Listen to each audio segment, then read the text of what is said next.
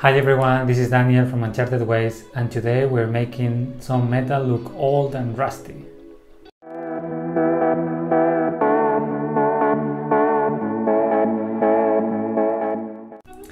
Usually minis are presented in a very polished or pristine way, like ready for a parade.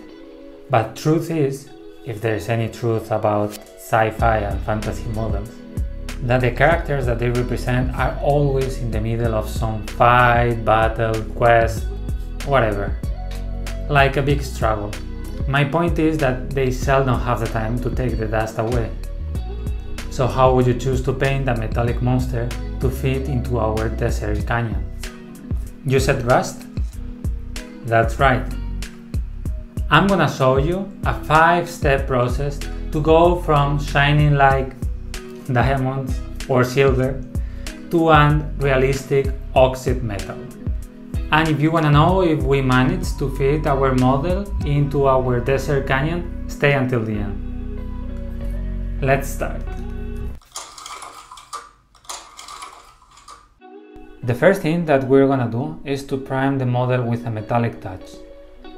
In this case, I'm using the airbrush, but you can use a metallic spray or to prime it and then to give a base coat of a metallic color.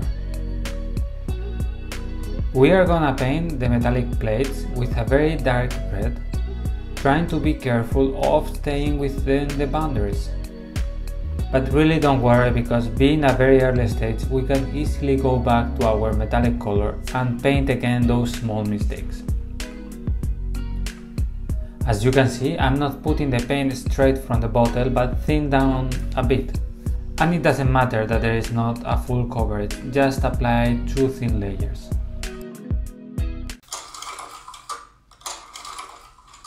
Probably the easiest and fastest step to start giving this metallic monster a rusty vibe.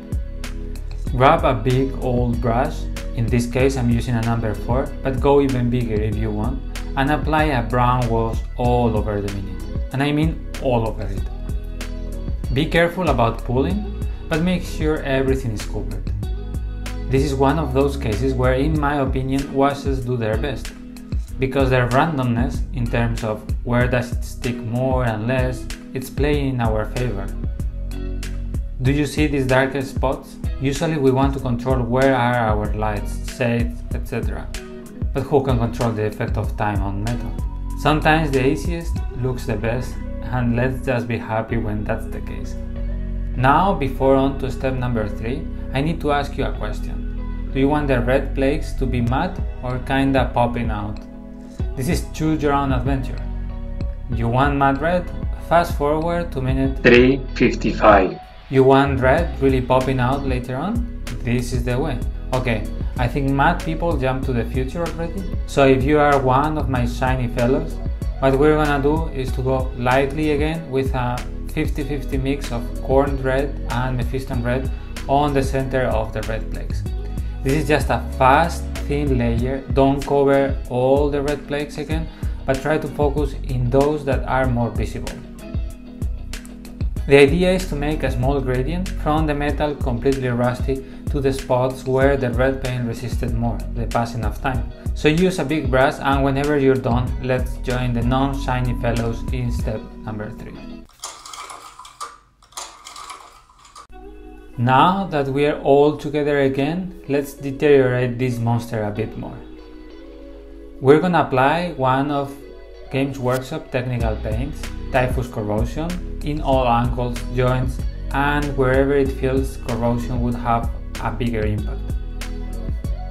We're also gonna go a bit over the red flakes with the help of a sponge. Why this paint in particular? Well, there are other brands and you can make it yourself, but this paint has like sand. I honestly don't know what it is, but it certainly adds texture, and that's what we want.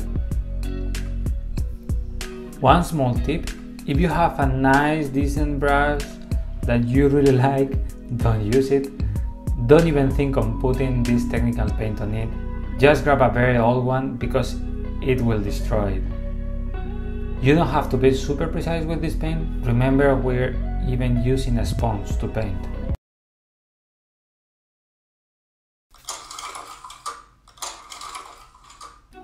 This fourth step is, in my opinion, the most important one to get a really tabletop standard job. So far, the metallic parts look dirty, but we want them rusty. Let me share with you my personal gym log to get an idea of what we're aiming at. We can see metallics, yes, but also reddish browns and some oranges. So, where do we start? For showing the red oxide on top of the metallic parts, we are gonna use a brown reddish paint. But we are gonna thin it a lot, almost to the consistency of a glaze. Usually, when I say thin down the paints, what I mean is add some water so the paint flows better. How much? It's hard to say because it depends from paint to paint, but I would say more or less 1 drop of water for every 2-3 drops of paint. But what if we want to thin it down even more? That we risk getting the consistency of a wash. And as you will know already, it pulls and it's much more difficult to control. If there would only be a way to make your paints look more transparent without losing on thickness?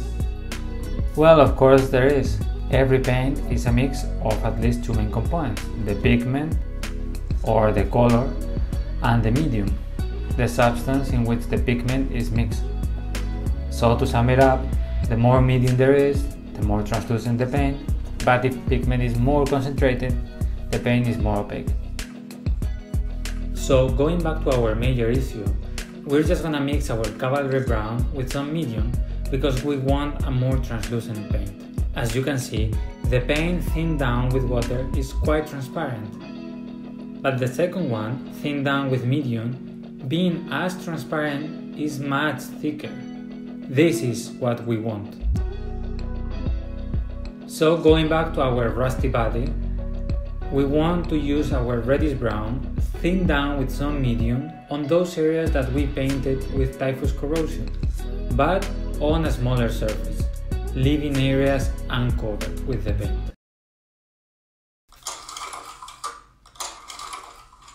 Wait, go back.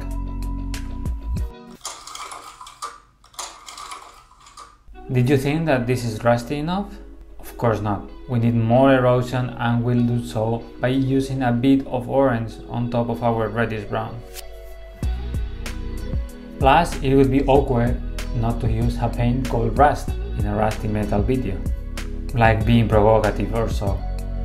So once again, we're gonna thin down with a medium in a 50-50 ratio our rust, and we're gonna go over the parts that we painted with cavalry brown, but covering an even smaller surface this time. The idea is that the rust is the heaviest on the smallest surfaces. It's highlight time, and we're missing just a couple of small details to make this rust realistic. First, we're gonna use our rust paint, and without thinning it down, this time we're gonna go on those parts that would be in worse condition, and with the tip of the brush, we're gonna stipple the surface, adding some texture. If you have a sponge, this would be another great time for using it. Then, as you can see, there are some metallic edges that have no dirt or rust on them. So carefully, we're gonna edge highlight those areas with the same metallic color that we started painting the Mini. You might be thinking, why are we going after so much effort back to step number 1 using metallic color again? Well, the reason why is because painting can be pictured as a game of contrasts between different colors, different gradients, darker and lighter, etc. So by bringing back some of the metallic beneath with some edge highlighting, we're giving more depth to the Mini, adding another element to the composition. And that's it. That's how I would speed paint rust. I know that the Mini is not done yet. We're missing a couple of details like gluing some pipes that I didn't, or the rider. So while future me is taking care of those details, let me show you how I made the base with the desert vibe that we used in our last diorama. I'm not doing anything that I didn't do in that video, so if you wanna know how to make desert terrain, please go on and check that video. But not yet, I still have to show you the final result. Don't worry, I'll put a link in the description.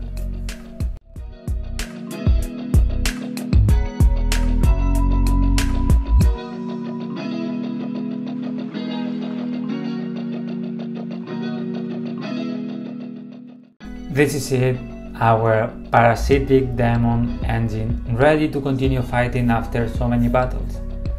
I didn't glue it to the base because I really like how it fits on top of the canyon, but let me know please in the comments if you think that we made a decent job giving this mini a desert vibe. But before I show you the final model with the rider on it, let's have a closer look to what we did. First, we primed it with our metallics and reds. Then, we gave it all a brown wash to make the metallic parts look dirty, so as to speak. The third step was corrosion. We used a paint with something like sand to give texture to the mini. Not literally everywhere, but in many areas. The fourth step was rust. First, with a thin down reddish brown on top of our corrosion, and then a thin down orange on top of the brown, and on even a smaller surface than before. And finally highlights, using some orange on the smaller surfaces and edge highlighting with our metallic from the beginning.